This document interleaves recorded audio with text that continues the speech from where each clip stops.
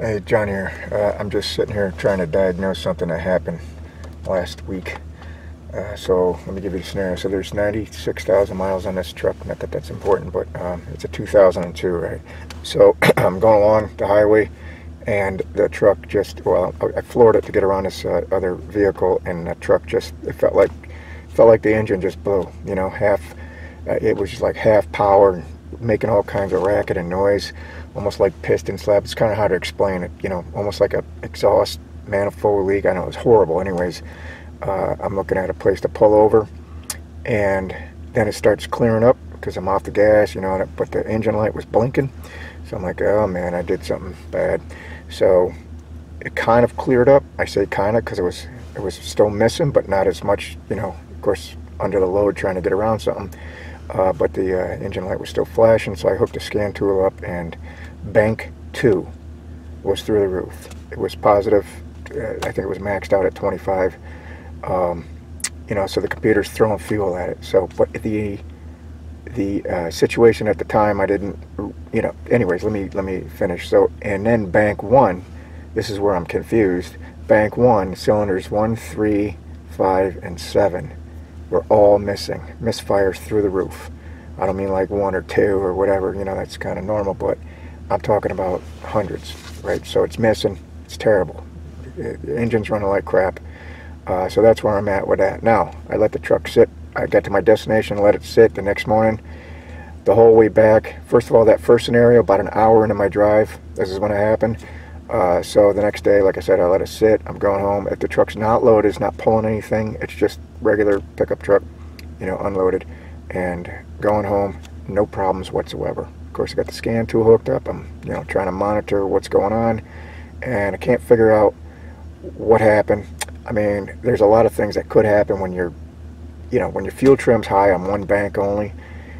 You know, it could be a lot of things, but when your opposite bank has misfires at the same exact time, yeah, this could be a situation where there's two problems going on, but I'm just highly suspicious, or, you know, ruling that out. What are the odds of this being an intermittent problem and both of those situations happening at the same time? So there's where I'm at. Kind of have a loss here, and I just hooked up a scan tool again. This is like a day or two later, and the fuel trims, I don't know if you're going to be able to see that. I don't have, well, the fuel trim on the bank 2, that was pegged. It was running plus 25, is now at, you know, 0, around 0. Same with the left bank. If you rev the engine up, bank 2 does go up a little higher than bank 1, but in my opinion, everything's normal here. Now, these graphs are kind of hard to read because this graph, it's an automatic graphing thing, so the graph on the left is 0 through 6, so it's not even, I got my RPMs around 2 grand. It's not even, you know, 1. This one's about 2. If I go higher in the RPMs, see how the difference is? I don't know if you can see that or not. Bank 1 is 2%, bank 2 is 4 or 5%. But again, nothing odd there. That's normal. So I also got, and here's the parts that concern me, the O2. I'm reading the O2, so. And that was just the history of what we just did. They're just switching on and off. I don't see any. I'll rev it up here. I'll go up. I'll floor it. Hold on a second. All right. So on bank 1, sensor 1, there's really no. I mean, there might be a second of a delay here. I don't know. The scan tool is not the best, but even if you let it go, there's no real, you know, indication of that going. The same with bank 2. Sensor 1, not a real, watch.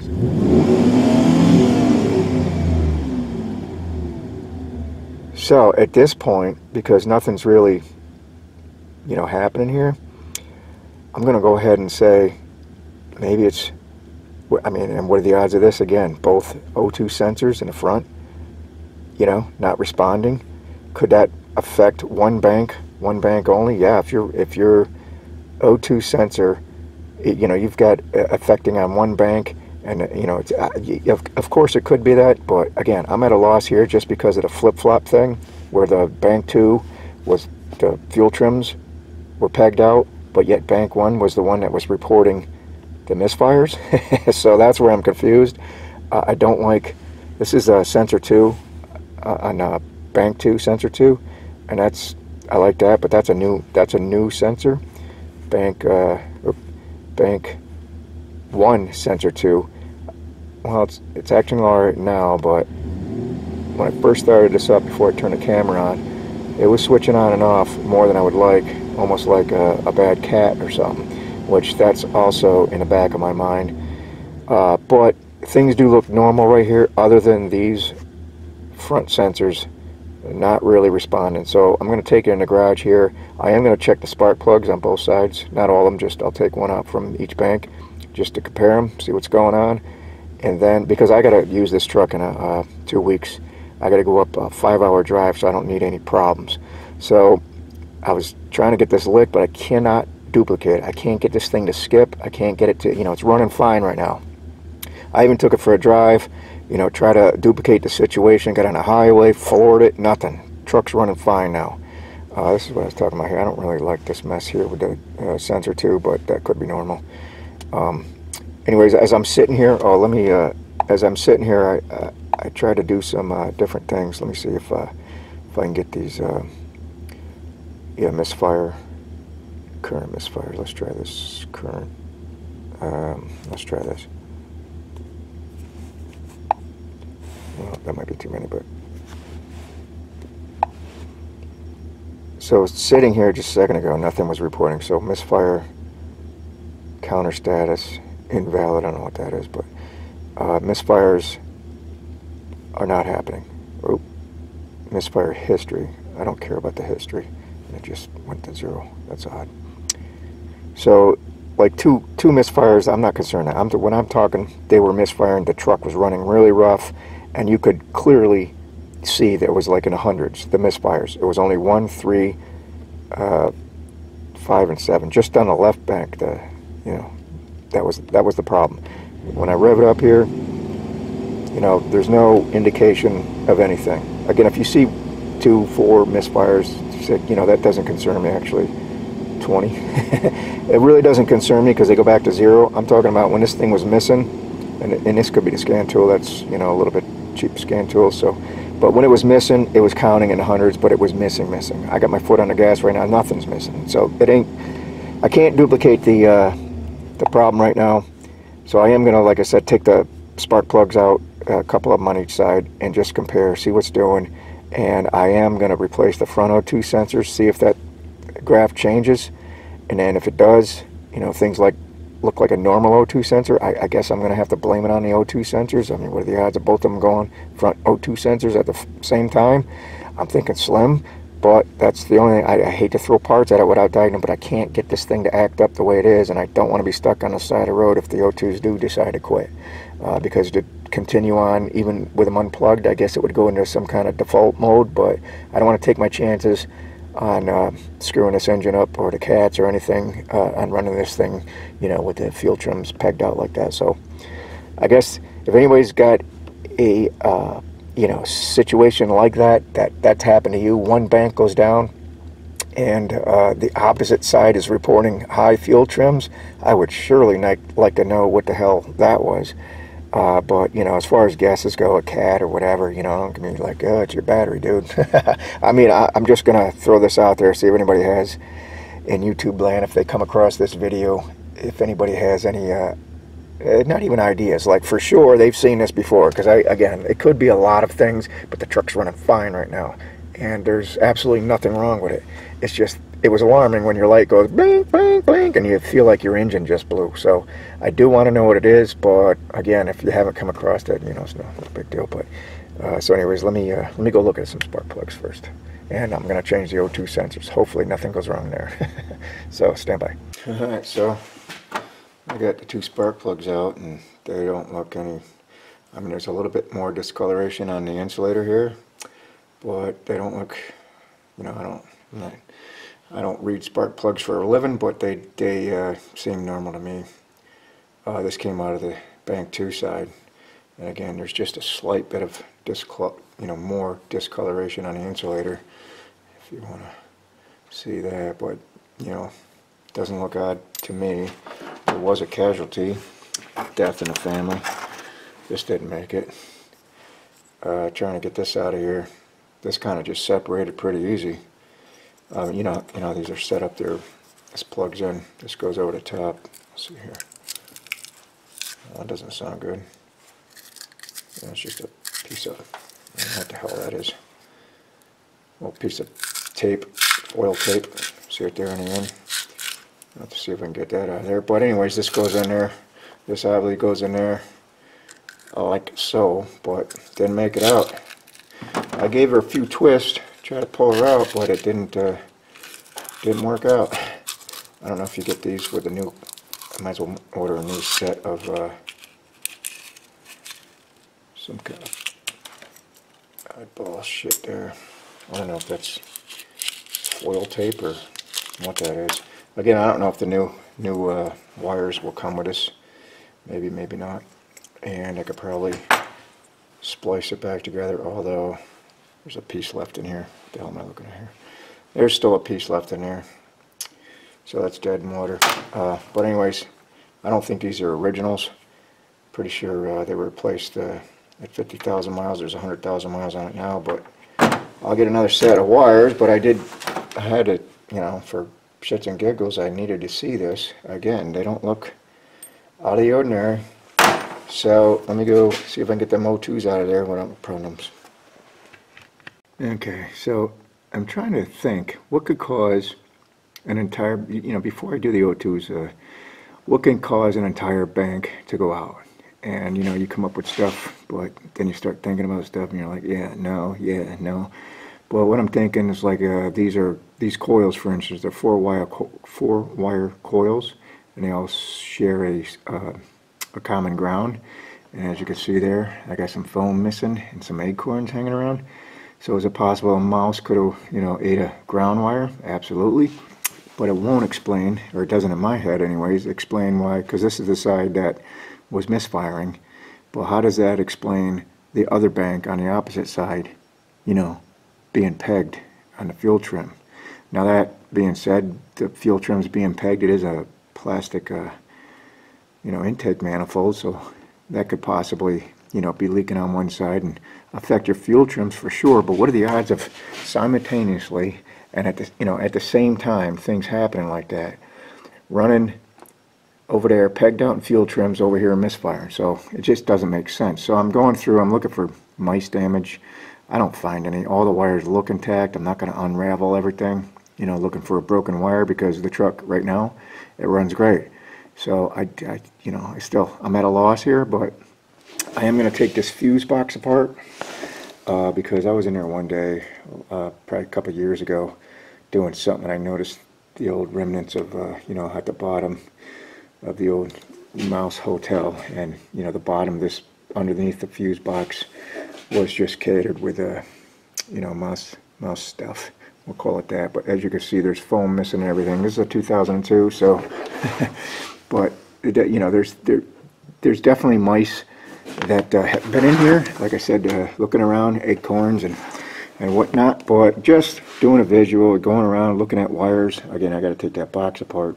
Nothing looks out of place. So I'm still at a loss, and I'm going to get to the O2s next, and I'm going to fire it back up to see if, you know, that changed. And if it did, I guess I'm just going to have to leave it at, they were coincidentally, or you know, hard to believe, two O2 sensors that are on their way out, I guess, because I'm dumbfounded, because I can't get this to act up. It's running great. So that's where I'm at, and now I gotta keep throwing parts at it. Now I gotta get a whole set of plug wires. Again, I didn't look up to see if I can get just one, but so hopefully the O2s come out of there with no problems. I don't know if I can see them down there. I don't know. I gotta get underneath. Let me go downstairs, see what happens. So we're downstairs. This is bank 1, right?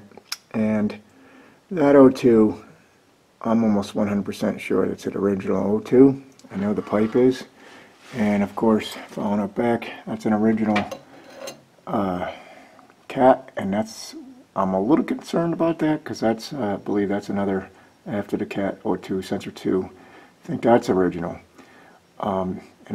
I don't know, earlier I was looking at that, I don't know, just anyways, that's where I'm at. So that's an original, and getting that out and getting these O2s out, well, we'll see how that goes. But this other pipe on the bank too, that O2 up there, I believe that's original, and this pipe is definitely original, but what is not original is obviously this cat.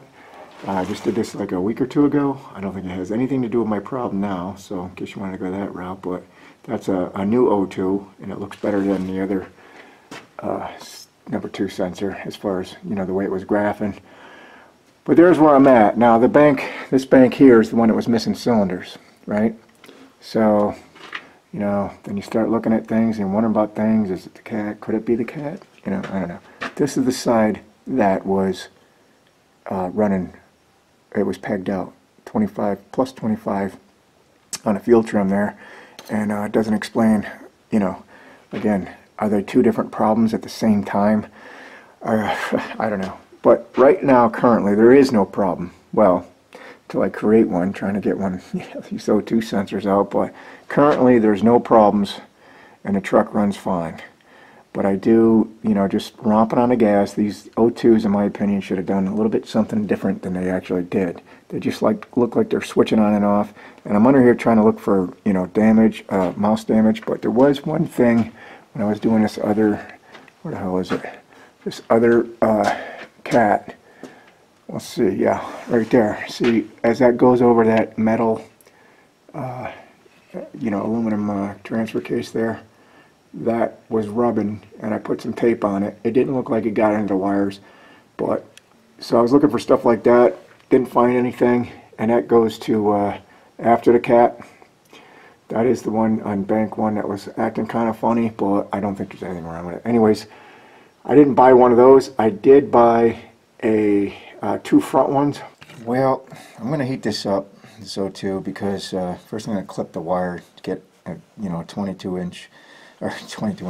millimeter wrench on there, get a good purchase, and hopefully this works out. And I'm a little hesitant to do this because I need this truck in 2 weeks and it works fine right now, so I don't know what I'm doing here. Probably going to screw everything up, have to rent a truck or something because I got to be somewhere in 2 weeks.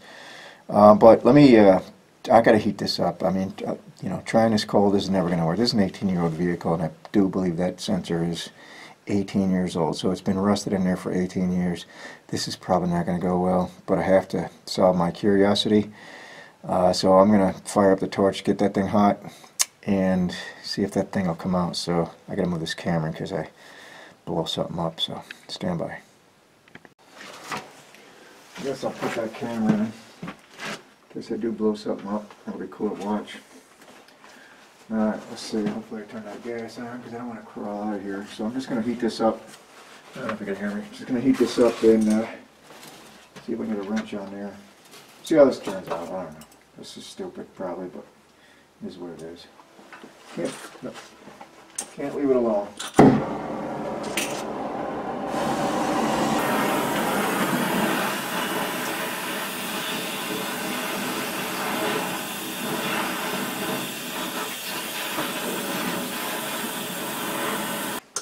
Oh, hello.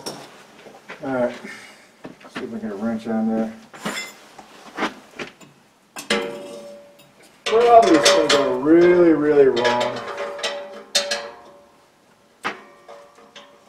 It's probably too cold now.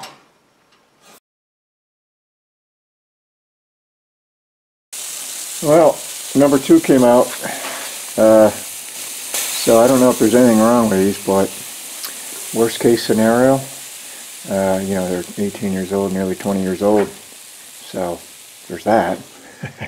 Replacing your O2 sensors, it's not a bad idea. I don't know if it's going to solve my problem.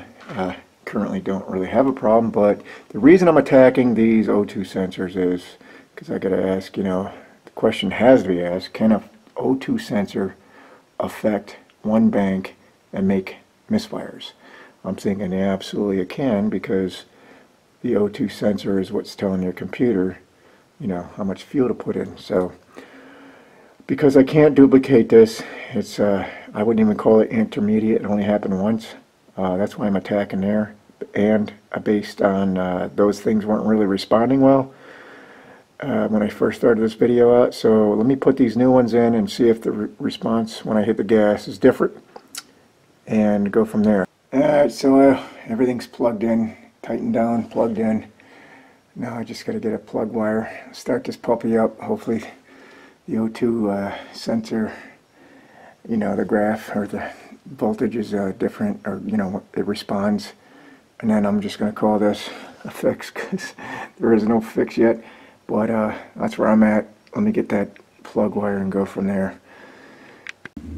So I got the torque app running. I know it's a different scan tool, but it even looks better on this already. These are the fuel trims here.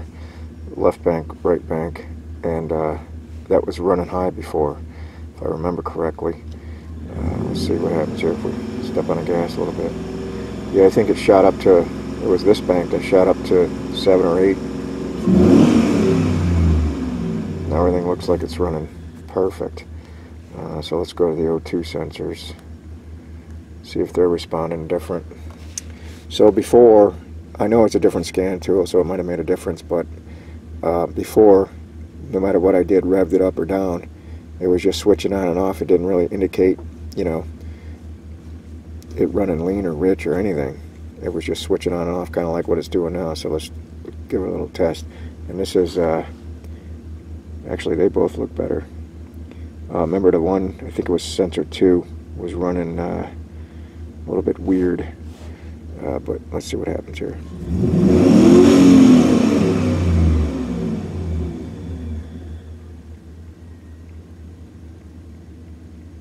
So it did respond a lot better than it did. They both dropped at the same time. This one's taking a little bit of time climbing back up, but I'm happy with that.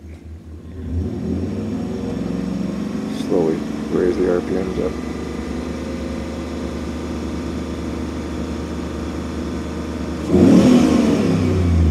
Sounds better too. I don't know why, but I could see these responding now. Before they had kind of no response, you know, no up and down on the scale like this. So I'm thinking that this is hopefully the fix. Doesn't explain anything, you know, the left bank misfiring and the right bank rich running, no, it was a lean condition. Yeah, it was throwing fuel at it. So everything looks good here.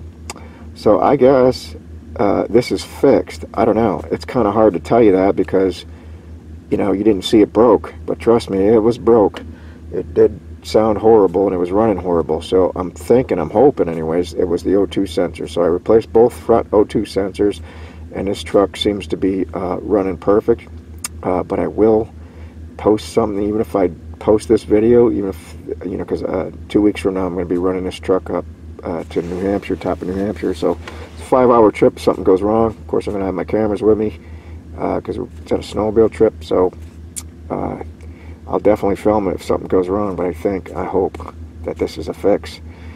Anyways, I guess that's all I got. Thanks for watching. I was going to get the other scan tool to, you know, apples to apples, but it takes a little longer to get that one going. This one is immediate with the, you know, with the little Bluetooth thing there, dongle, whatever you call it. So I'm hoping that this is a fix. Yeah, it's in closed loop, so it's using the O2s to, you know, do its thing. And I'm really, even the fuel trim looks better. Oh, that's a short term. Wait a minute, long term. Yeah, the 2 long terms are right here. So they're both at 0. Everything's relatively 0. So I remember the long term on this bank 2 went up when I revved it up, and now it seems to be fine. So I think that was a fix. Anyways, cross my fingers. Thanks for watching. I guess we'll get you the next time. See what happens on this trip. See if anything goes wrong. But that's it. That's all I got, man. Thanks for watching.